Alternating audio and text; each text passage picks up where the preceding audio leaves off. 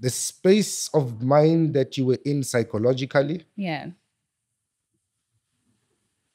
the demands that were in your mind space psychologically, the answers that you received in that mind space psychologically, the dream that happens after that interaction, does that not now all tie into one theme? No. I'm distraught and searching for answers. Yes. And I'm saying this now from a psychological point of view. Yeah. I'm distraught. I lost my mother. The one thing I know, right? It's gone. I'm distraught. I want answers. Where to from now? Yeah. Yeah. Nigga answers. Whether those answers were accurate at that point or not, because of my psychological disposition, they made sense.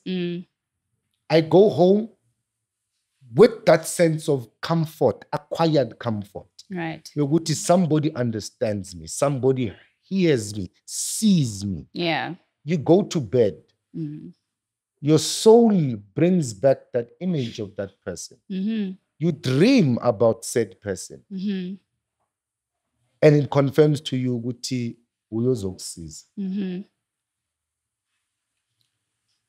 To me, it starts like there's a beginning, the climax, the conclusion, and an ending. To me, it seems like it's all tied together. Okay. Had your mother not died, you wouldn't have had those questions. You wouldn't have needed the answers. Those answers wouldn't have made sense. You wouldn't have dreamt about that person. You wouldn't have gone with us.